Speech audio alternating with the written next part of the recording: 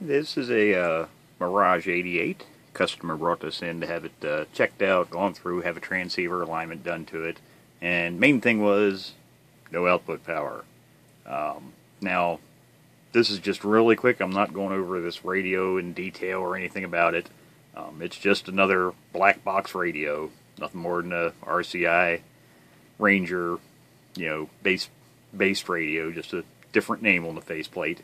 But just goes to show that sometimes it doesn't take any test equipment whatsoever to repair a radio. First thing I did, popped the covers off, looked at the bottom side of the board, solder traces looked okay. A couple of the header sockets were a little questionable along the front edge, which is normal for all these radios, especially if they've ever been used mobile.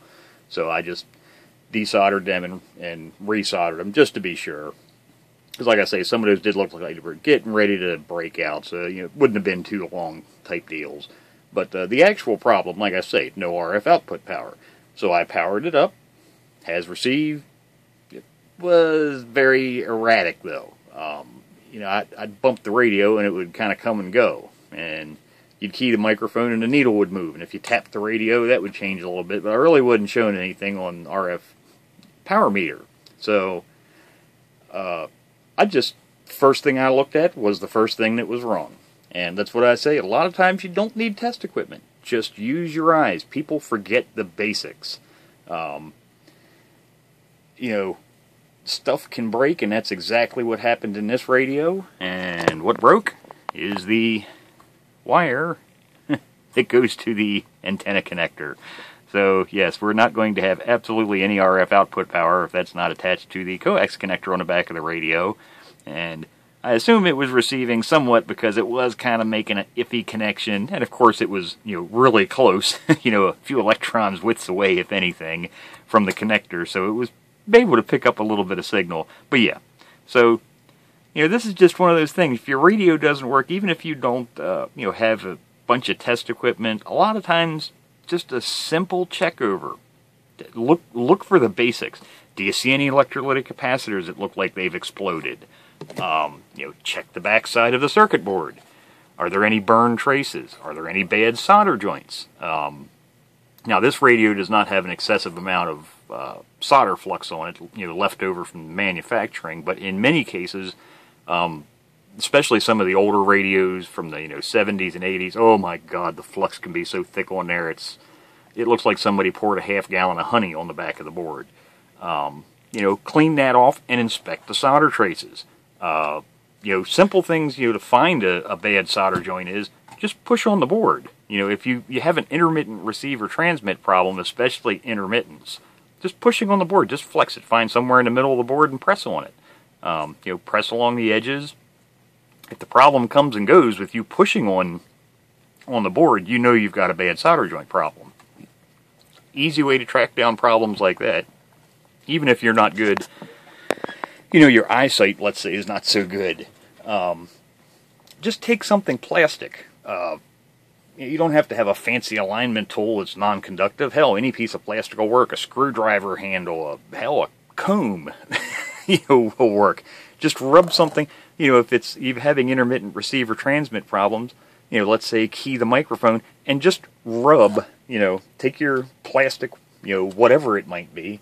I've got little fiberglass shafts that I use, but just rub it across the board. Rub it across the solder traces. If you've got a bad solder trace, a lot of times, or bad solder connection, a lot of times as soon as you hit that bad connection, it'll either start working or stop working, one or the other. And once you've traced it down, it's in this little area, then you can just go through and touch each individual lead in that area until you find a bad one. Then you can reflow the solder. Like I say, it doesn't have to be complicated all the time, and this radio was a perfect example of it wasn't a complicated problem. It was something extremely simple. Nothing more than a broken wire. So, I guess I'm lucky because I think this is my second easy one of the year. I seem to get all the nightmare radios, but this one actually turned out to be really, really simple. So there you go. There's just a few tips on checking it. And other things, connectors, interconnects, a lot of these plugs, like I say, on these type radios, a lot of these main, here, and here, there's headers on the top side of the board for plugs. You can't even see those for the frequency counter module, but there's plugs. Make sure those are, like I say, if the mobile radios have been in use for any length of time, it's very common for these solder connections to break out, because you have to remember, when the radio is mounted in a vehicle, all the components, everything's hanging down. So you have the weight of the wiring harness. Every time you hit a bump, this wiring harness is bouncing down and trying to rip itself out of the circuit board. So, that puts a lot of stress on solder connections. So, any radio, and it's not just this style of radio. Mobile radios, pretty much for the majority of all of them, the components are facing down. So, anytime you see large blobs of wiring harness going to big connector sockets, make sure you check those connections, because like I say, every time you hit a bump in a vehicle, it's basically trying to rip itself out of a circuit board. So those are common failure points, or bad solder joints. If you're having frequency counter problems, let's say in this radio, just check the connections, right here, because same thing, wiring harness, this can move, can put stress on those header sockets. Same thing with echo board. The binary board over here, which is just an adder board for the PLL circuit. But, same thing. There's plugs, connections, wires hanging off of it. So, right there you can see down in there's a big wiring harness goes up to a header socket right here. So, maybe you're having channel problems. You've got channels in one band position and not in the next, or they repeat. They're doing all kinds of weird and wonky stuff. Solder connections. You'd be surprised how many radios I repair. It's nothing more than a bad solder joint, or simple things like that.